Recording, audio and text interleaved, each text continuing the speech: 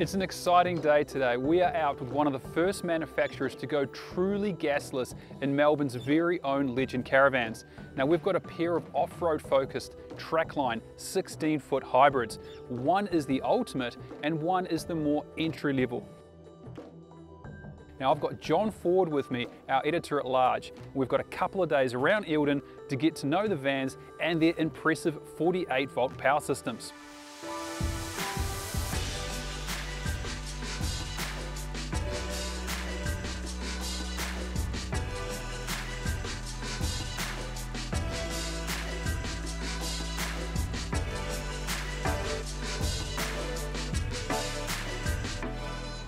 The Legends are really tough, built in the Australian tradition of off-roaders with an aluminium frame. The logo on the back, I think, says it all. A high-tech aluminium frame. And it's special because it's Henrob riveted, which means it doesn't have to worry about the frame cracking if it's welded, and it handles vibration really well. The frame itself is huck bolted to the chassis, which again means that vibration over really rough tracks isn't going to be a worry. We've got two versions of the Trackline here. We've got the Ultimate and the Standard version. The Standard version runs on a 4-inch chassis and a 6-inch A-frame, whereas the Ultimate's got a truss chassis which is 4 inches and a 4-inch riser, giving 8 inches of laminated chassis underneath it. The body, both bodies are the same. We've got a composite aluminium cladding on the walls, a single sheet of aluminium over the roof, and a honeycomb floor, which is really good for lightness. So the Ultimate is running Cruisemasters ATX airbags, and the Standard version has got the XT. The airbags, obviously, you can raise it when you're going over rough ground or level it out when you're camping.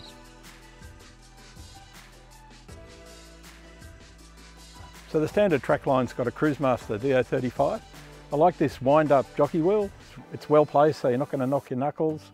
Big wide stone guard, a custom toolbox with a lid up the top here for little bits and pieces, a slider down the bottom. And the Ultimate's got a DO35 and a different sort of toolbox, a larger toolbox and a bike rack and a full width light up the top.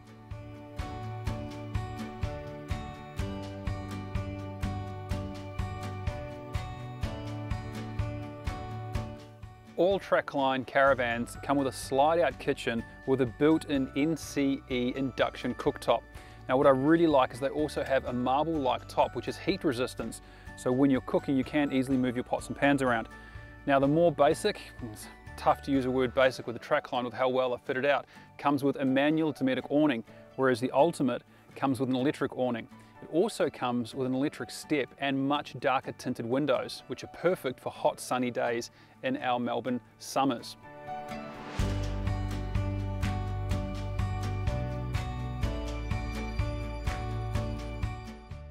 Inside the Ultimate there's a touch of luxury with real leather on the lounge. Remarkable in a 16-foot van how much room there is. Got an ensuite down the back with a separate shower. And up front, a big Caravan Queen. I like the way they've treated the bedhead with that leather around the sides. The Ultimate also gets a washing machine and a Caravan, which is great for outback because it keeps the dust out when it's running. As John mentioned, the Ultimate has a few extra appliances and features that the standard hybrid doesn't come with, but it's still a great place to be and still feature packed. There is quality Dometic AC, another NCE induction cooktop inside, and a sphere microwave. Now I really like the space. There's a little under 2 meters of headroom inside, but the room around the bed, for a 16-footer, this is quite special. Now the power systems. These are provided by Ecoflow and all are 48 volt. This model comes with a standard 2 kilowatt-hour battery and 2600 watt inverter, meaning the numerous power points throughout the van can be used with AC appliances with ease. The Ultimate comes with almost the most battery system you can fit from Ecoflow. There is a single 5 kilowatt-hour battery with space for a second 5 kilowatt-hour battery and a 3600 watt premium inverter charger, which also has integrated MPPT solar controllers. Now, what really stands out for me is the simplicity of this system. As you can see, it is basic in its fit out, and for me that is fantastic. There's less chance of there being any problems with less wires and less connections, and the quality of the connections impresses also.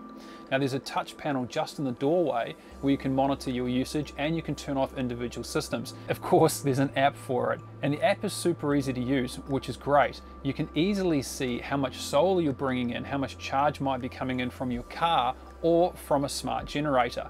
Plus, you can turn on and off individual channels for things like lights, fridges, air conditioning, and monitor each channel for how much power is being used. It is really user-friendly, and being this easy to install, I'm sure it's going to be popular with more manufacturers.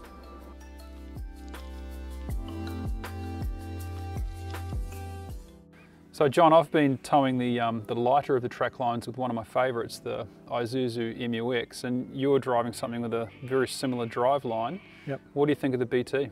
Yeah, I like it. It's probably got a couple of 100 kilos more weight in the back, and the van's probably around about 2.5 tonne, 2,500 kilos, I reckon. So it handled it really well. You know, I was impressed, particularly yesterday up that big hill. Where it had heaps of power going up there, didn't lack for anything. On the highway it feels really smooth, sitting on 100 k's along the highway, very stable, feels like you could do a lot of miles in that car. The seating is really good, premium seats of course with this model, but plenty of leg room, heaps of adjustment in the seats.